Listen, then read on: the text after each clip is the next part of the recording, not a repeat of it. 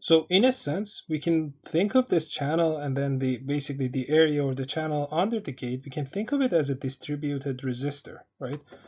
Similar to what we have actually tried to illustrate here. So basically, we have this transistor and we know that there's a channel here. There are a bunch of like basically free electrons here, that their density pretty much depends on this gate voltage. And the moment I have them, it means that now if I actually apply a voltage on the drain, let's keep the source at 0, but if I apply a voltage at the drain, then I know that I'm going to have a current because there is a channel of free electrons. Then those free electrons are going to help me to have a current, right? So it's kind of like a resistor because, well, the more voltage I apply here, the more current I'm going to have here. And it's almost a linear relationship, at least in the very beginning when I actually have a smaller VD. For larger VDs, we're going to see how this thing is going to actually behave. But then for now, we could really see it as some sort of a resistor, right? And this resistor, I can show it with like, it's a voltage controlled resistor. So it's a variable resistor. So on one side we have source, on the other side we have drain. I'm going to show this little arrow here showing that it's a variable resistor. That's the standard symbol for variable resistor. And I'm going to connect this arrow to gate to kind of imply that the resistance of this resistor really depends on the voltage of the gate. Okay, so now if VG, the gate voltage, is smaller than the threshold voltage, I know that there's not going to be any channel. Therefore, my device is going to be off, meaning that it doesn't matter how much voltage I apply to the drain or the source. I'm not going to have I don't have any channel, so I'm not going to have any current. So my ID is going to be 0, regardless of the value of VD. But if I have gate voltage higher than the threshold voltage, then my transistor is turned on.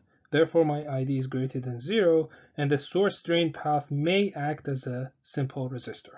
Of course, it's not like perfect resistor. We're going to see exactly how it behaves, but you can imagine that it kind of looks like a resistor or a variable resistor, or to be more precise, a voltage controlled resistor.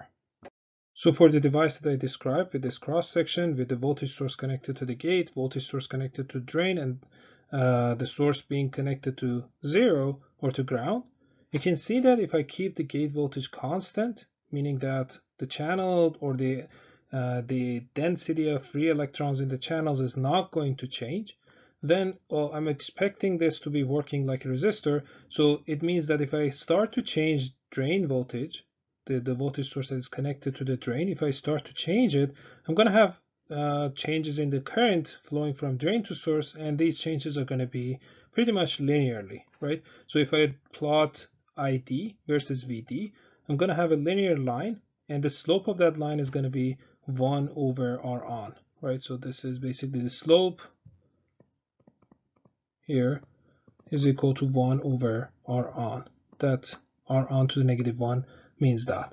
So what does it mean? It means that I'm going to have basic, and why is it 1 over that? Because it's current versus voltage. If I had voltage versus current, then the slope of this line would have been just R on, the resistance, because of the Ohm's law. Okay.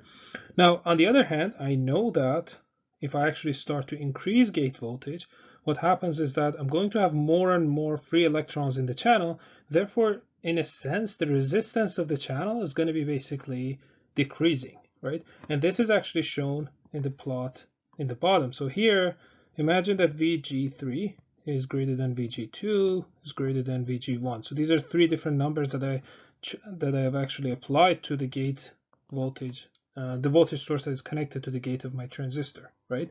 So you can see that as I increase the gate voltage, I'm going to have lower and lower resistance. So I'm going to have a line that has a higher and higher slope because, well, the slope of the line is 1 over that resistance.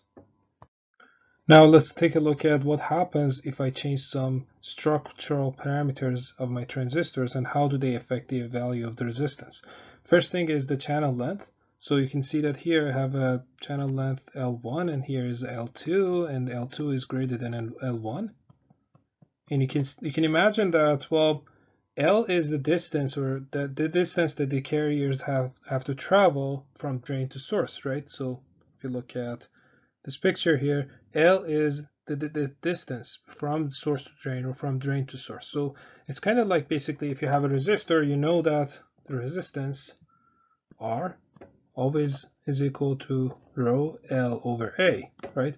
So whatever structure that you have, it's independent of it being a conductor or a semiconductor. You know that if I apply voltage across this structure, if this is the length, if I make this length longer and longer, I'm going to have more and more resistance. Here is the same thing. So if my channel length is actually longer, I'm going to have more resistance. Therefore, you can see that like basically this is, if this is for L1 and this is for L2, and well, let's say this middle line is for some L3 that is between L1 and L2. You can see that as I increase the channel length, I'm going to have more and more resistance. How about the oxide thickness?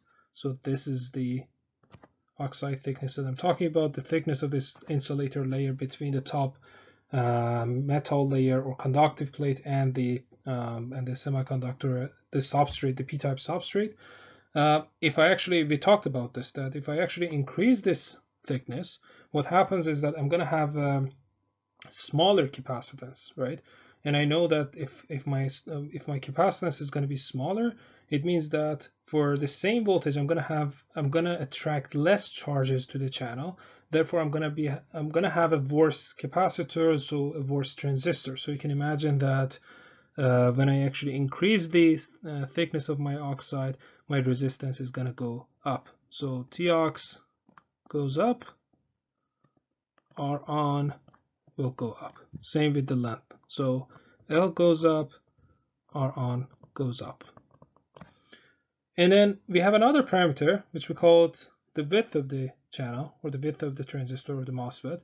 And we show it with W. And it's kind of like basically the width of that, well, the channel that we have, right? So you can see that like if you have a highway or a street dedicated for electrons to move from source to drain, this is the width, or basically, yeah, the width of that highway or that street. So you can imagine that the wider this is, the less resistance you're going to get against the movement of electrons. Simply, if you want to think of an analogy, think about a very thin pipe and a very thick pipe, right? So like if you have a pipe for water flow, you can imagine that the thicker the pipe is, you're going to have less resistance against the water flow. Here is the same thing. The wider the channel you have, the less resistance you're going to see against the movement of electrons. That's why when you're increasing the W, you're going to have less and less resistance. So W goes up, R on will go down. Making two transistors in parallel pretty much has the same effect, because you can imagine that if I connect gate of two transistors together, source of two transistors together, and drain of two transistors together, it's kind of like basically I've increased the width of the first transistor by a factor of 2 if the two transistors are actually identical, right? So you can imagine that if I make two transistors that are in parallel, it's kind of like making two resistors in parallel. Like if you have R and R in parallel, the effective resistance is going to be R divided by 2. So here's the same idea, right? So if you make two transistors in parallel, the resistance of the channel of each of the effective transistor, the total, like the overall structure, is going to be less, or basically half of the resistance of each of those transistors.